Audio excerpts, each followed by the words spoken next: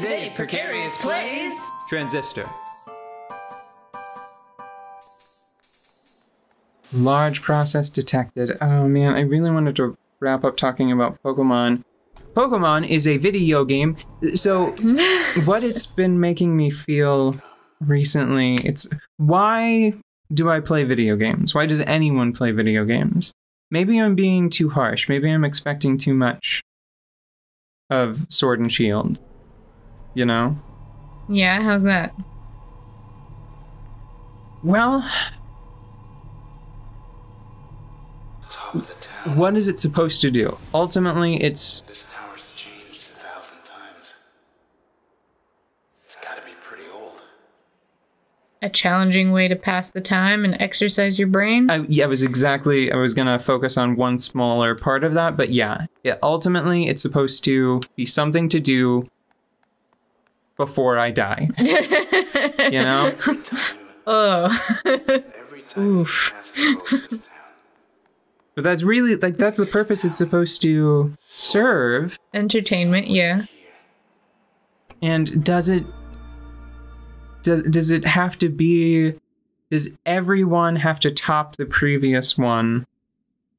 Does every generation of Pokemon have to outstrip the previous to be worth experiencing? Because, I mean, there are new things. There are new characters. There's a new structure. I don't like Dynamaxing and Gigantamaxing. I think it's very silly. It seems very, like, style over substance. Yeah.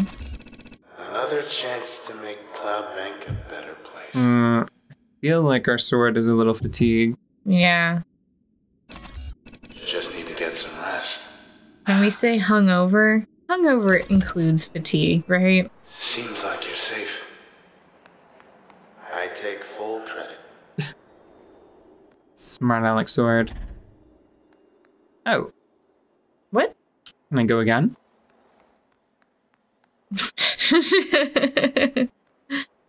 Well, I don't think that every game has to top the last one, but you also don't have to play every game. Whee!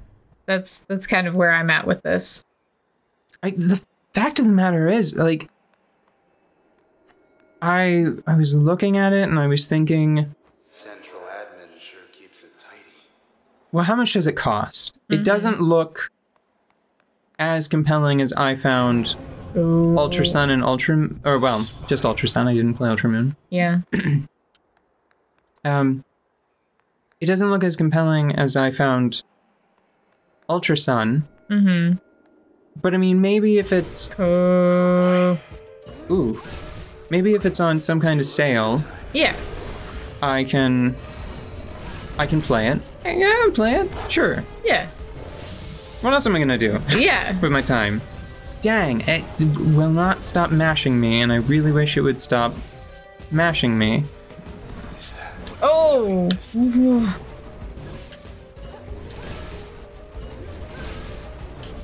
Okay, hold on. How do I... And then try to slip through that way? Can you? Yeah. My Oh, goodness. I can just go through. Okay. Okay. We do not necessarily have to engage with Sky Arrow. I really wish my HP would come back. That'd be super cool. I think that was just the tail. Yeah, that's what it looked like. That's what it looked like. And I don't like that. Thanks for keen observation, buddy. Alright, anyways. But you ended up doing something else. Yeah, I ended up... So what I wanted to do, this is the specific Pokemon fever that I was feeling. Yeah. I was thinking, I want to have something nice and familiar that I can play. And I want to play a Pokemon game with a really strong theme to my party. Mm-hmm. Because one of the most fun experiences I've ever had was sitting down to play Ultra Sun, having not played Sun. Some people say that, like, Ultra Sun degraded the original in some ways. I skipped it So because I've learned my lesson. over the years. I skipped Sun and Moon and just went and waited for the improved version to come out. Some people say that it's not really an improved version, that they messed up the story. There's no basis of comparison for me, so I think it's fine. It's probably the most fun I've had playing a Pokemon game since Heart Gold and Soul Silver. Yeah. I sat down and I played that from the get-go without any foreknowledge. I was just like, I'm going to have a theme, and my theme is going to be, like, myth. My team is going to be a team of myths. So ghosts, dragons, and fairies. Cool! Yeah, and it was a lot of fun. And I thought, I'm going to do that again, but I think I'm going to get a copy of Sword, and I'm going to have a farming and ranching. Like, I'm going to have like a Harvest Moon team. Mm-hmm. Right? I'm going to have a Harvest Moon team. And what I thought... There. Oh, did that not count as a battle? Because I've had that one. Okay, so that must not have actually counted as a battle. Okay. How much time do we have? We have a bit. Okay. I think I'm going to read one of these. We did Miss Platt, Preston Moyle. Let me finish up what I was going to say about Pokemon, because I could talk about this for a long time. This, to me, feels like an ongoing conversation that we've just been having for a number of years. Yeah. Tell me about it. I was going to play Pokemon Sword, and I was going to have like a Harvest Moon theme, and I was going to have a box of Pokemon that was titled Farming, and one that was Ranching, and if a Pokemon could reasonably fit into one or the other, they could be on the team. Mm-hmm. So it was going to be like, not Bulbasaur, because it's just like a plant lizard, but yes to say like Blossom, because it's a flower. Yeah. Or Combee, or its evolution, because bees are pollinators. That's cute. Yeah, that's Shut adorable. up. I'm adorable. And have like on the ranching side, have like a Miltank or a Tauros or something like that. Or Mudsdale, I think is its name. It's a big, friendly mud horse. Or even maybe like a Rapidash, you know? I mean, Whatever. even a Lopunny would fit, because you can rabbits get ranched. Yeah, sure. I could do that one. Or there's a sheep of some sort. Oh. In Sword and Shield. I probably actually wouldn't want to do Mareep, because it evolves, and once it evolves to Ampharos, it gets shaved and it doesn't really look like a sheep. Doesn't look like a sheep anymore. Yeah. But I watched Dan Floyd play through most of the game on YouTube, and it just doesn't look like the game that I want to play. So instead, I got Pokemon Bank for $5 on the 3DS that I already have at home, and I transferred all of my Pokemon out of Ultra Sun, reset my save data, and now I'm playing it again. With another, like, this is going to be the second time I've played through the game with a theme team. And I've been having a great time so far. I've been using Pokemon that I would never think to use. Like right now I've got I can't remember its actual name, because I nicknamed mine Lady Baba, because it's a lady. Isn't it just Ladybug? I think it might be Ladybug. But I was like, are ladybugs pollinators? And you were like, no, but they eat aphids. They're good for the garden. You want them. Yeah, so right now I've got Ladybug is essentially my main Pokemon, because I banked the starters, because none of the starters fit the theme. Yeah, it's a biocontrol. Yeah, so it's a lot of fun. I'm looking forward to. I need to find a Stoutland, because it's a herding dog. Like I don't want Rockruff, but I want a herding dog. Just having a good time. So for $5, you're not missing out. Right, but maybe could I do the same thing with Sword? I don't know. I don't know. $90 is a big ask, you know. Yeah, it's a big ask if you're not really interested in whatever innovation the game has to offer over the old ones. Yeah, it also doesn't help that I'm not way into like the sports theme. Yeah. Like all of the footballing that's going on. Bleh. Yeah, that's kind of ties into it. It's sort of like, God, this is going on for way too long. Very, very briefly, the pinnacle of Pokemon, like the best Pokemon I've ever experienced in my entire life, actually has been Pokemon Conquest. Yeah, I remember. Because of two big things. First off, unevolved Pokemon are still viable. They still have uses, which is great. And leveling is recast as how much you and your Pokemon love one another. Oh! Yeah. Replacing leveling with like an affection meter that is functionally identical. Like it goes from a 1 to 100 scale. It's very comparable. Is fantastic. It should be the model for this dream of mine, this proposed reboot of the franchise. Yeah. I would love to see that if it was just friendship, if that was your Pokemon's experience meter, was just the power of friendship. It could be called Pokemon Friendship is Battle. No, that's horrible. That's adorable. I'm saying it outright in very clear terms. Somebody already did that. Somebody already did a My Little Pony game with a twist on that name. I wasn't trying to reference My Little Pony. Oh, then it's just weird. I'm reading this now. Okay. Cloudbank's racing circuit never knew the likes of Preston Moyle, who shattered speed records with aplomb for 4 years straight. Credited with popularizing the sport of... Oh, no, sorry, I'm having trouble comprehending that. 1200cc racing. Good lord. That's a lot. That's pod racing. Yeah. Mr. Moyle gained celebrity not merely for his exceptional riding ability, but also because he built his motorbikes with his own hands. Ever the thrill seeker, Mr. Moyle became known for seeking out Cloudbank's remotest strips of road. Then one day, Mr. Moyle was altogether gone, having left all of his personal effects behind, save for his fastest bike. Meow.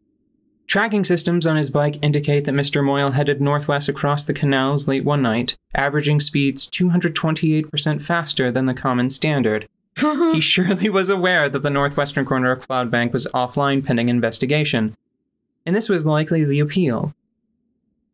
I mean, that's some safe recklessness. Good job, man. Yeah. Having his very own abandoned part of town to race through on his custom bike was Preston Moyle's dream. And the reality lived up to the dream, judging by the volume of Mr. Moyle's laughter recorded by his bike. However, the recording stopped abruptly. OVC first declared Mr. Moyle's absence a full 5 days later. So sure were his associates that he would return like always. His close friends did not worry more than the usual for 3 days, but for each subsequent day their worry increased on average of 84%. This quotient proceeded to spread to the numerous fans of Mr. Moyle's illustrious career, although administrators barred any appeals to search for him in an offline district. When did we find him? Oh. Well, he's where we got Jaunt, so he was another early one. Yeah. I don't actually... Poor guy, but at the same time, I mean, like, if you're gonna go out doing what you love, right? It's sort of dark to consider. Some of these people, like Breach, technically, and Spark, we got from the Dead or Dying. Yeah. Others, and this is grisly, were preloaded. All of the ones that we get from leveling up, they are people that must have been traced by the Transistor sometime in the past. I think Jaunt might have... Did we get Jaunt by default? I don't think that we picked Jaunt up from the environment, but I can't recall anymore. But keep that in mind. Like, there are multiple sources for the functions we're getting. So some of these people, like I think Mask, for example, Mask was a leveling option, which means it it was a dark deed done a while ago. Hmm. Do we have time enough for probably a boss? Oh, no. No? No. We're about... Actually, we could end the episode right now. It feels like a little bit of an anticlimax. Why not read this one for me? Okay.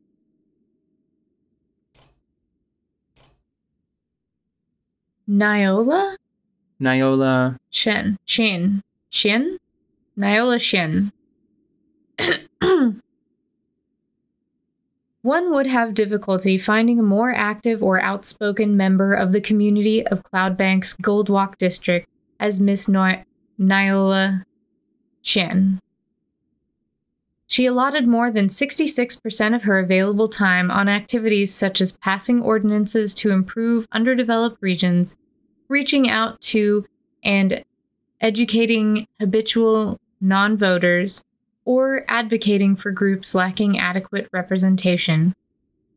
Her motives were rarely questioned, as her love for the district was in fact sincere, stemming from positive early experiences that grew to become fierce nostalgia. Miss Shen did have her detractors, however, and this became very clear at the opening she arranged for the Goldwalk channel.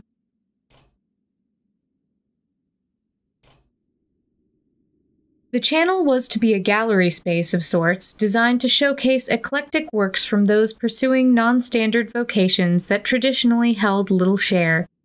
Instead, Miss Shen found herself accused of stirring unrest by calling attention to meritless perspectives undeserving of notice. The group accosting her was angry for 17 different reasons in total.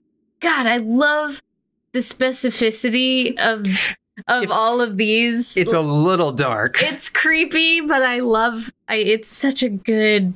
okay, sorry. The group accosting her was angry for 17 different reasons in total, including how the channel edged out a competing vote for a metro station that would have bridged the gap from Goldwalk to neighboring high-rise in one short ride. Miss Shen publicly lost her composure in this particular incident, which would have escalated further if not for several individuals who stood in her defense. They later offered their support with any such matters in the future. She agreed to meet with them, not realizing who they were. The Camerata saw in Miss Shen an invaluable moral compass of sorts. Someone predominantly driven by philanthropic goals and seeking no personal gain from her action. This type of perspective, they felt, was an important counterbalance in comparison to some of the other individuals they had in mind, whose work was no less significant to the city, but whose intentions were not as plain to see. After her disappearance, those who knew Mrs. Shen reluctantly came to believe that the channel incident shook her resolve enough to where she decided to go away for a while to reignite her passions. That makes all kinds of sense. But why? Why this guy? I do love the fact that he's definitely wearing a bow tie with no shirt collar to hold it up. He's just wearing it with his moto jacket. It's adorable. No, I don't think that that's like a super muscly chest. I think that he's... You don't? I think he's just got a buttoned up shirt that's getting lost in the shadow of the neck. I don't see it. I choose to believe the other thing. He's just got one of those policeman bow ties, if you catch my drift. This gentleman needs to find a cake to jump out of. So he must have just been an accident or incidental. Like he must have stumbled on to something. Yeah. In the offline district. I definitely get that feeling. Okay. There's some bad doings about. That is the friendliest way I've ever heard someone describe organized crime. Bad doings. Got those bad seeds out there, sowing dark fruits. Bitter fruits. Leave a bad taste in your mouth. They're yucky. These yucky bad crimers. Grimy crimers.